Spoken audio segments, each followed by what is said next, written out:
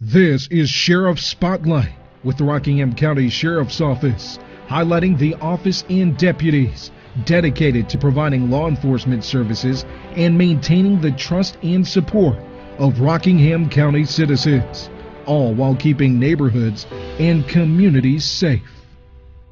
Good morning, I'm Sheriff Sam Page, and today we're having our Sheriff Spotlight for January 2021.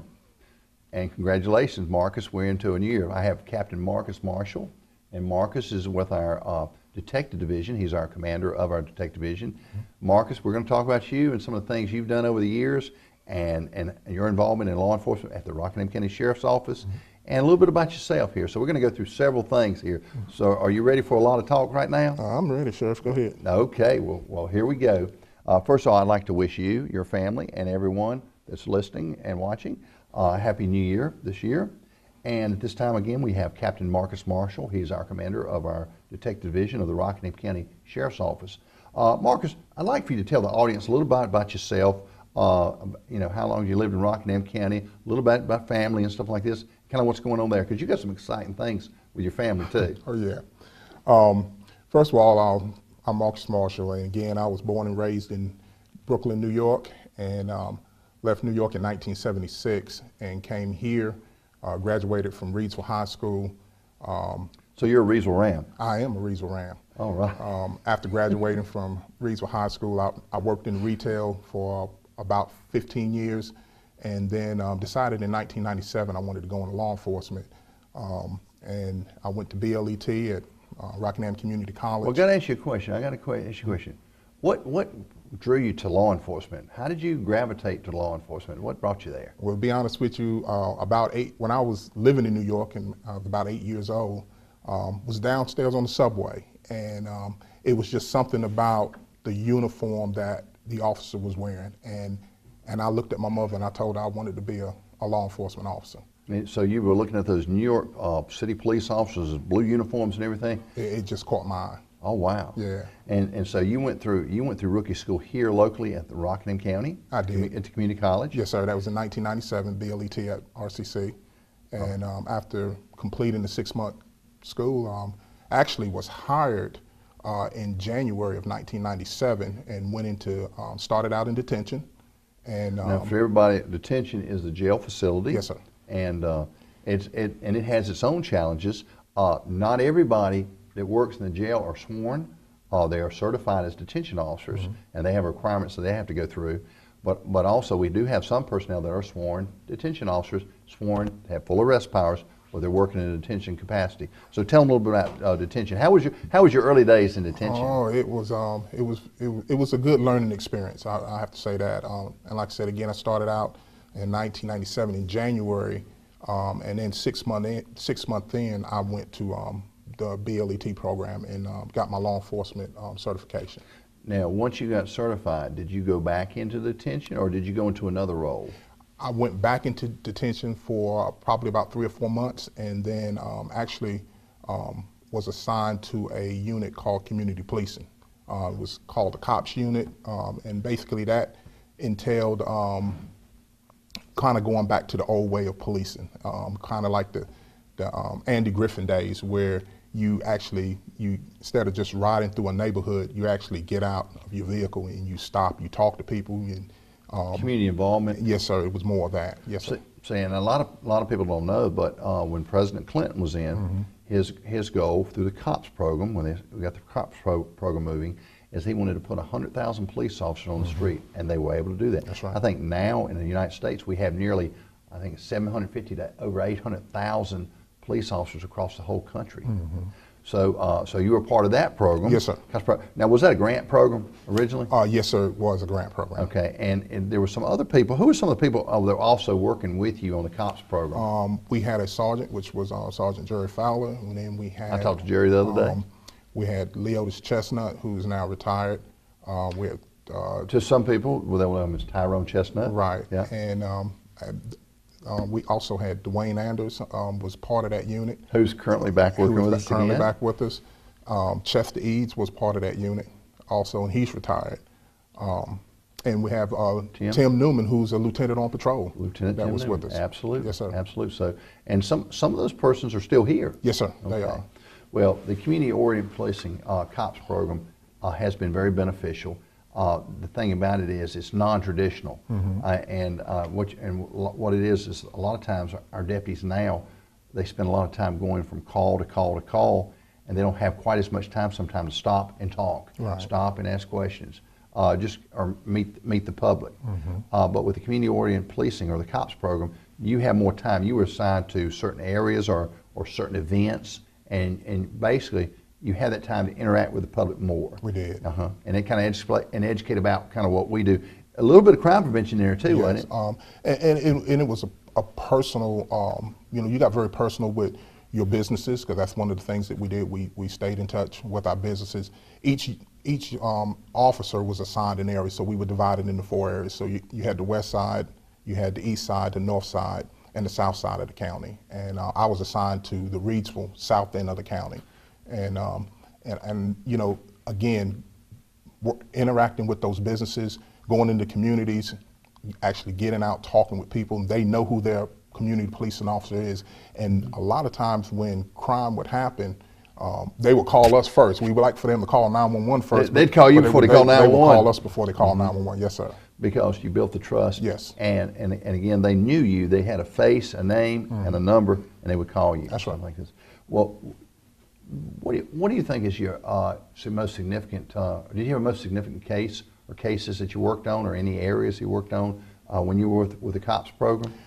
One in particular, we also was assigned to the detective division, and so we answered, handled a lot of the smaller like property crimes, would be like damaged mailbox, missing persons, and one that I can say specifically was a missing person case. I was in COP at that time, and the missing person case ended up becoming a homicide case, and it was a Jonathan Blackwell case. You were very involved in that case. And I worked that case from start to finish, and even at the end, before the end of the case, I got moved to another division within the agency, but I still worked that case, and we was very successful and was able to make an arrest in it.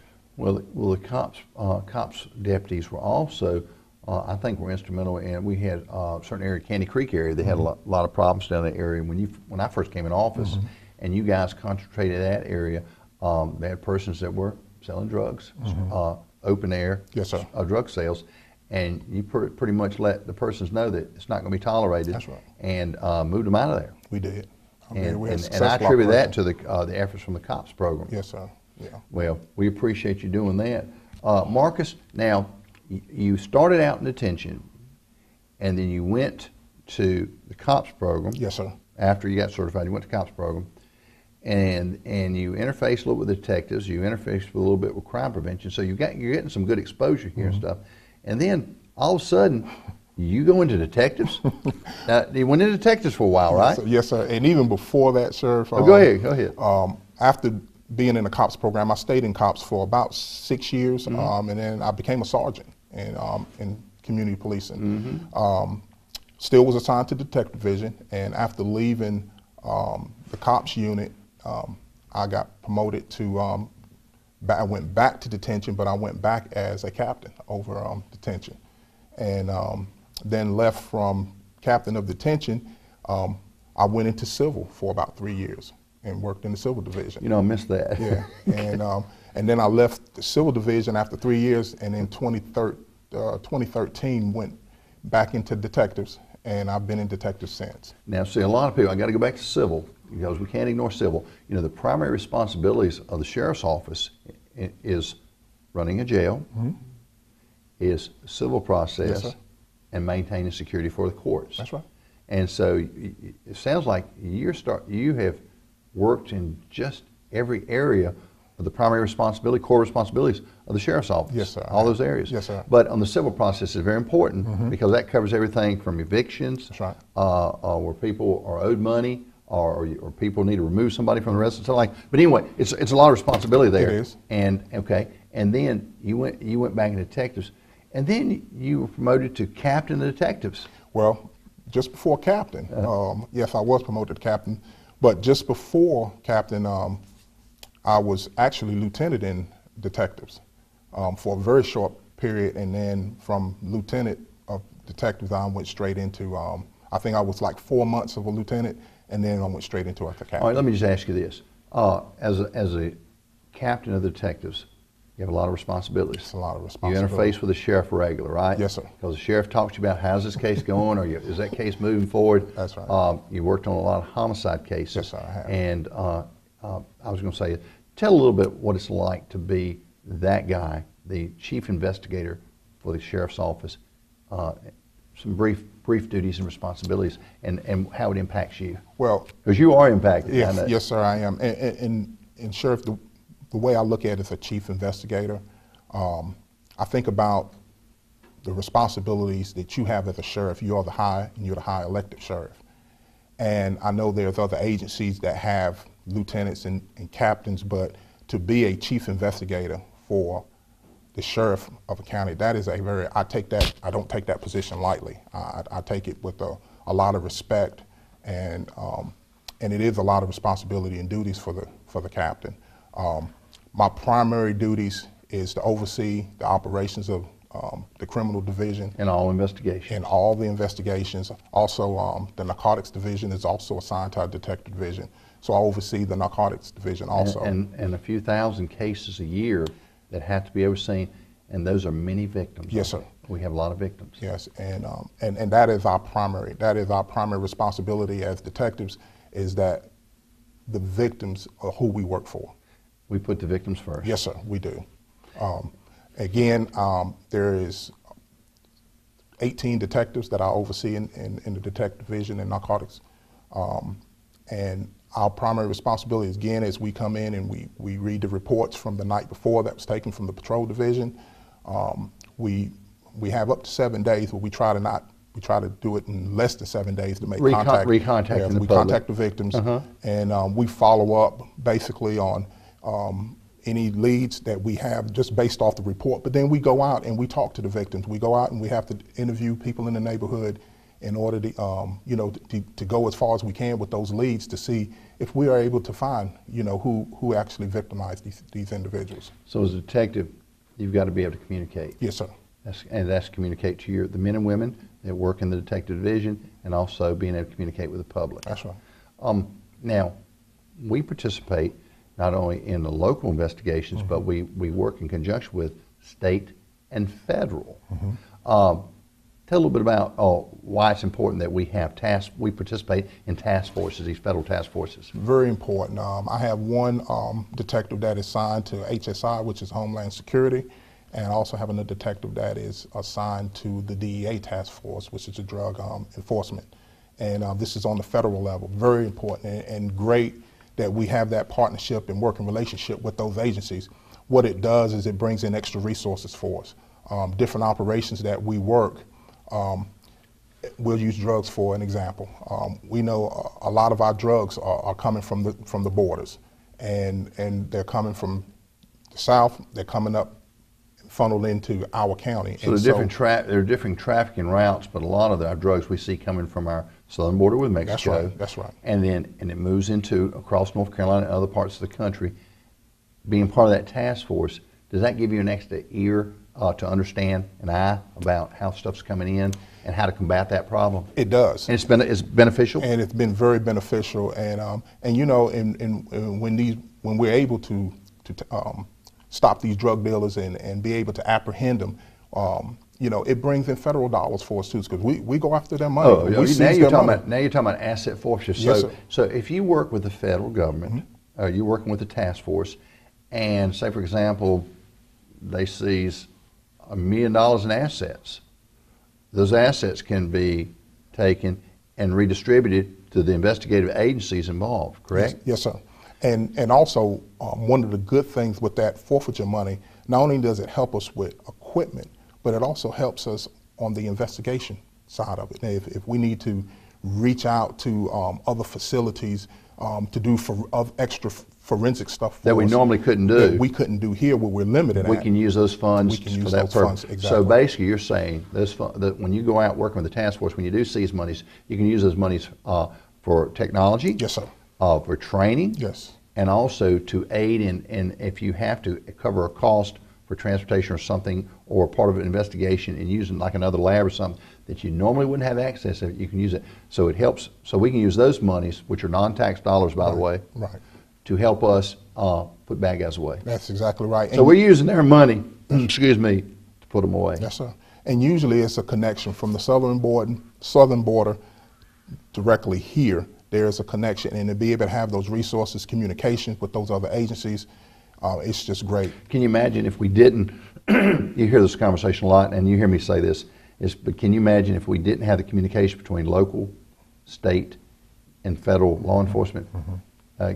Not having that communication, it would just, we miss a lot. It would. And But think about the years before we really started working on building those relationships. Right. And communication is the key. And again, like I said, it's great even on the HSI side of it. You know, with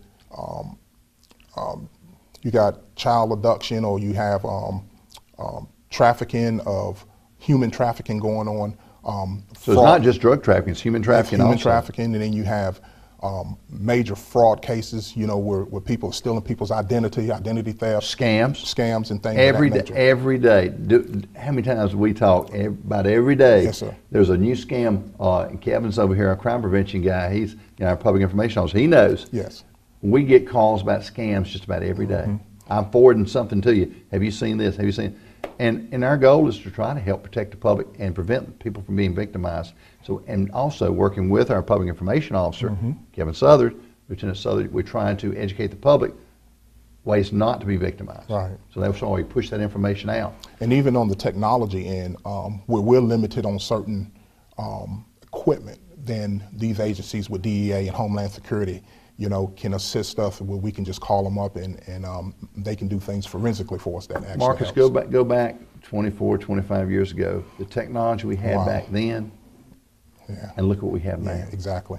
And look what's at the fingertips of all the investigators. I think it's helping us to do a better job. It is tremendously helping Help us put bad guys away. Yes, sir, it does. Yeah. Well, let me ask you something. Yes, sir. Our detectives, do they work normal hours? Do they work Monday through Friday, 8 to 5, off Saturday, Sunday, weekends, holidays? Always? Not always. Tell a little bit about that. How is it to be a detective? Because a lot of people don't know that. Detective, it can be tough, but it's good because in the end, you know, our primary goal is to bring relief to the victims. That's our primary goal. And seek justice. Yes, sir. And yes, their schedules are 8 to 5. Normally, that's what they're set up on. But they work, believe me or not, they work past 5 o'clock because they're constantly talking to victims after hours. Other agencies are calling, information is coming in, and usually when that information comes in, I mean, you know, it's not we sit on it and wait on it the next day. We get on it right then. If it's hot, what do we do? We got to roll. We have to. That's how we roll. But yeah, Saturday and Sundays. Yes, we work weekends. You get calls sometime on the weekend? We get calls on the weekend, and you know, even sometime you may be out with your families, and you may be having dinner, or you may have a special event planned, or whatever. But the phone call comes in, or if they get the call that something major's happened in the county and we need them, then they have to come. You interface with Crime Stoppers. Any advice for people that want to help Crime Stoppers, or if you want to help on solving crimes? We do encourage you to call Crime Stoppers, and we understand that, you know, there's a code out there that a lot of people says, well, I don't want to be a snitch, and I don't want to, and it's not snitching. You know, I tell people snitches get paid for their, you know, for their information. But for Crime Stoppers, we do ask you, and it's the moral and ethical thing, and that's one of the things that we got to get back to, is when you see something, say something. If it looks suspicious, give us a call and let us know. It's very hard on investigators when that information, and we depend on the public. We ask the public's help. We can't do our job unless we have public support. That's right. And Crime Stoppers is a way where a person can report. By the way, it's 349-9683. That's right. But if someone wants to report a crime, it's a way you can anonymously report a crime. Nobody knows who you are. You're assigned a number, and you could receive up to $1,000 reward for information on a crime that's been committed. You've been involved on a lot of homicide cases. I have. We've had, I'll tell you this is impressive, We've had people that have committed serious offenses and turned themselves right in here in the parking lot. Yes, sir. We've had that. How many times? And the thing is, it's because you know people, Marcus. You've known people out here, people people have had a child or grandchild who's messed up, and you told them, and they've turned themselves right into you. I've seen it. Yes. So, but that's because people trust you, and again, that confidentiality does mean a lot. It does. And like I said, we would just encourage it. We can't do our jobs without the public talking to us. We have to have the public, and if you, like, again, and I'll strongly encourage you, if you see something, please, give us a call. And like I said, a lot of times people don't want to give their names, but there is Crime Stoppers, and we do leave our phone numbers with different people that we talk to in the community. Just give us a call, and just let us know. But again, the moral and ethical thing is let's do the right thing. We have families, that are suffering because they don't have closure. Yeah, and that's one of the things that we want to do. And as investigators, we work very hard to try to give those families that closure. I'll say you work very hard on a case, the French homicides. Yes, sir. And you showed me during your investigation that not only that you had a great team, we have a great team here, but you also, on that particular case, I will tell you, you went to other states. We did. Texas, Georgia, Florida, Virginia, to resolve and to prove information through technology, through DNA. That's right. Remember we had that saying that you can run, but you can't hide from what? You can't hide from your DNA. You can't hide from your DNA. That's exactly and you right. showed me something. You taught me something in that case. Yes, sir. And you never forget those things. You traveled a lot, yes, but sir. you made a difference. Crime victims. Our crime victims, we always try to put them first. That's right. In your meeting room where you meet with the detectives on a daily basis, beginning every day. Yes, sir. You have pictures of people in there. Can you tell about that? We do. In our conference room, we do have photographs of unsolved homicide cases that we have, and remembered but not forgotten is what we have. And each day that we come in and we do our briefings in the morning, the investigators are able to see that, and they are able to look at it and know that we've got families that we hadn't forgot about them. No homicide that's unsolved is closed. That's right. We'll constantly push every year. When we come to the holiday month, we come out, we push out the information on that particular case. We do.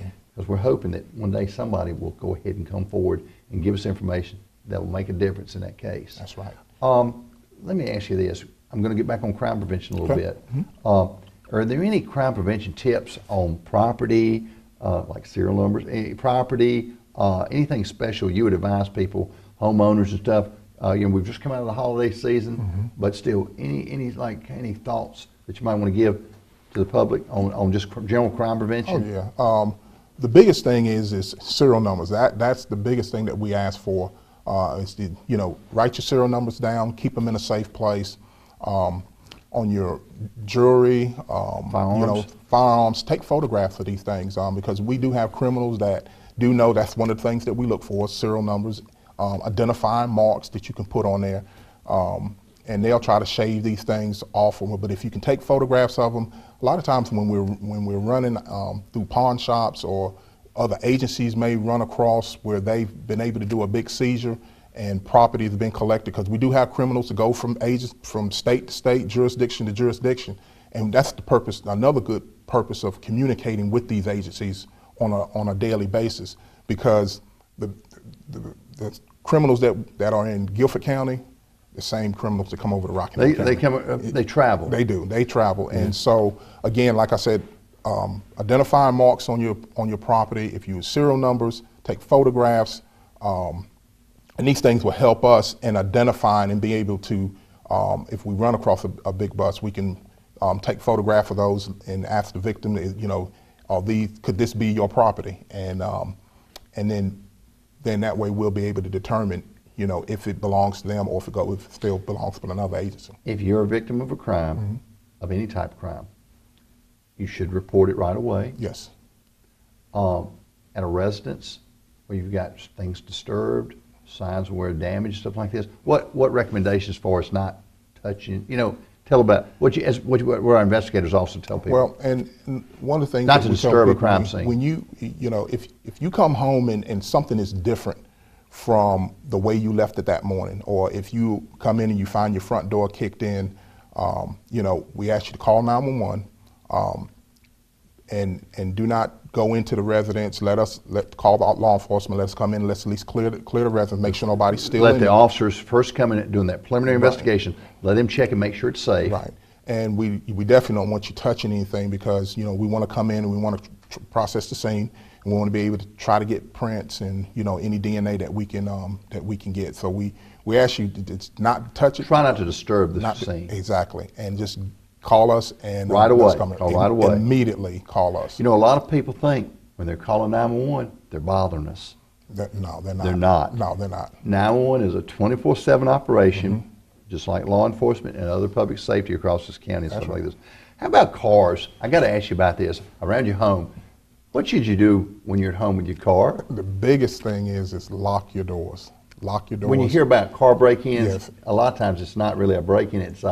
It's just where somebody left the doors unlocked. Please don't leave valuables in your car, especially in plain view where they can be seen. Whether at home or anywhere else. That's exactly right. And many times I'm out and I'm just observing and watching, and I see where people leave their cars running. I see where people don't lock their doors or have pocketbooks with money showing out of their handbag or whatever.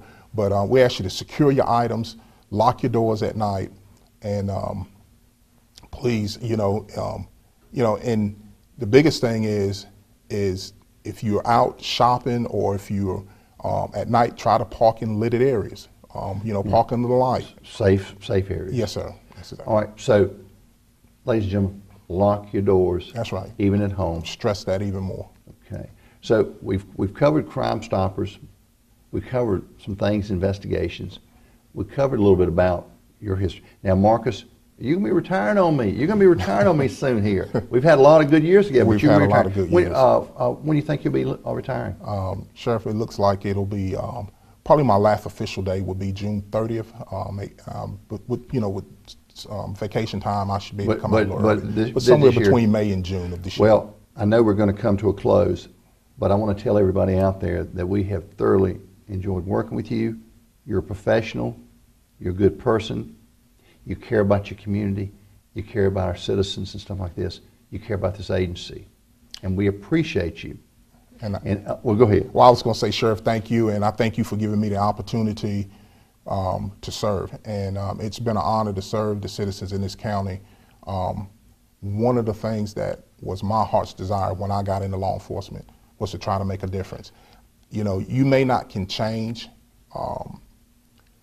in New York, or you may not can change across seas, but you can do work in your community. You can make a difference in your community. And if each person works to try to make a change in their own particular area, then we all can come together and make the big change. One person at a time. That's right. One person at a time. That's right. Well, we're coming to a close. Enjoyed it. Sir. January Sheriff Spotlight. Yes, sir. 2021. I'd like to thank you, Marcus, for your service Sheriff. to the citizens of Rockingham County. Thank you. We're going to recognize you down the road here, Yes, but sir. I wanted to say this, spotlight you a little bit today. This is the Sheriff Spotlight. On behalf of the Rockingham County Sheriff's Office, I'd like to thank you, and also I'd like to thank our citizens. Try to have a great month. Yes, and we'll sir. look forward to seeing you in February. All right. Thank you. Thank you.